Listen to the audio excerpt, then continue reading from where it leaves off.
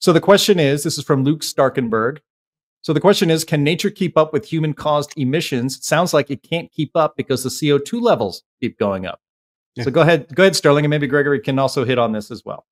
And the answer is no, nature's not taking all the CO2 out of the atmosphere that we're adding to the atmosphere. It takes about half of it out. And then the question is, so what?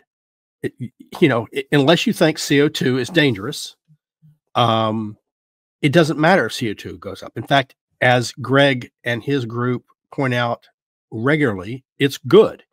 At one time, CO2 levels, not at one time, over the history of the Earth, over the Earth's geological history, which is a lot longer than 1,000, 2,000, 10,000 years, which we're always obsessing over, CO2 levels have been much higher.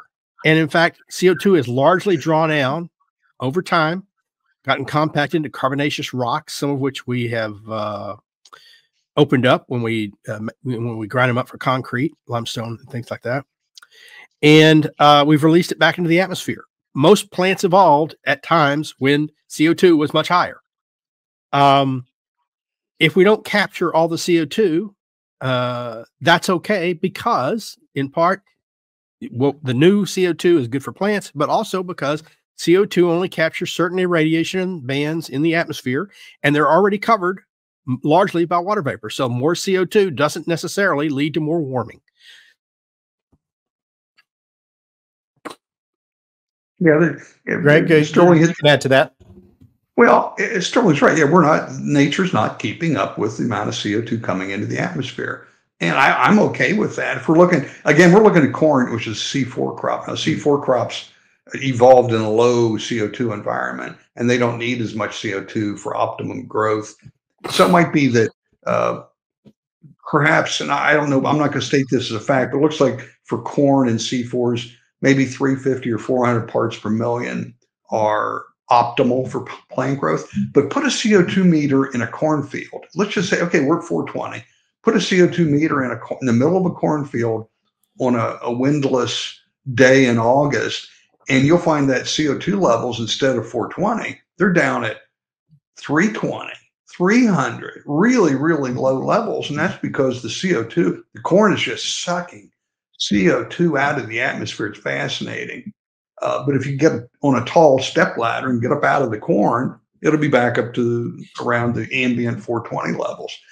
So if we had even higher levels for corn, then the corn would actually grow much better, even if their optimal levels were at 400 or 350.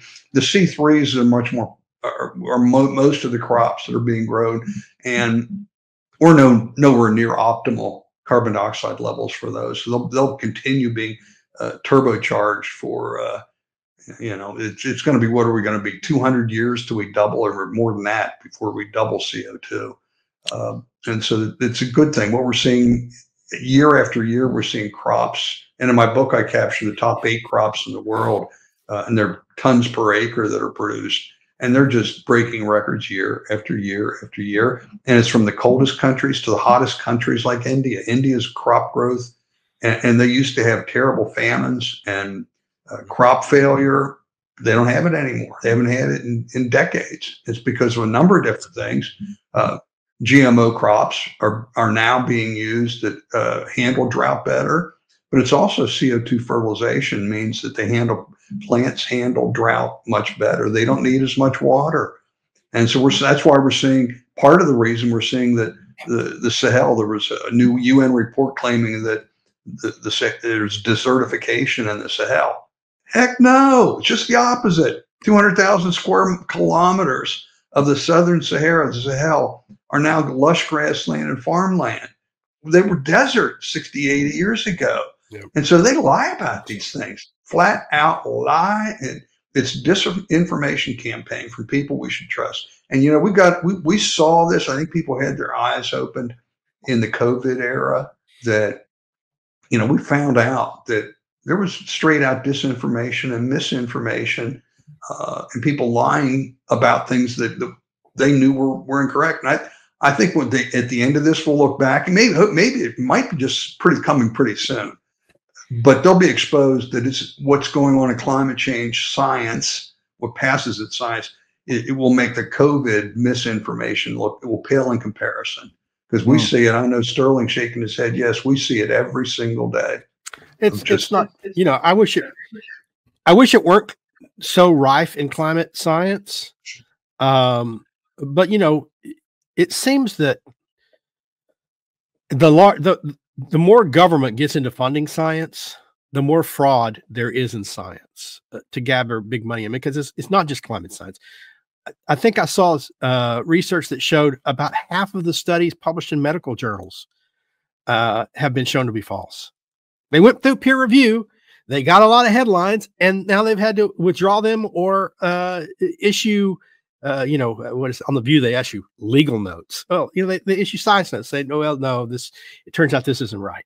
And that's because there's lots of big money in this, and so it's corrupted science. It's not the pursuit of knowledge; it's the pursuit of funding. And disaster garners funding.